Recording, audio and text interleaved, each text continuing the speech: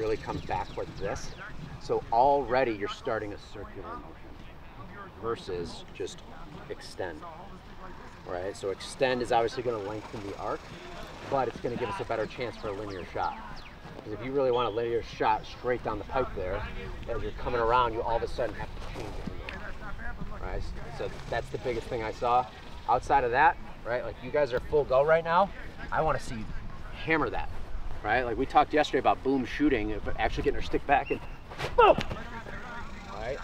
If we're going to shoot harder, right, I watch a lot of guys shoot and they're just shooting soft, right? Shoot mean. All right, we're going to try to piece all of those things together at once today, right? Yes, sir. Here we go. Reach.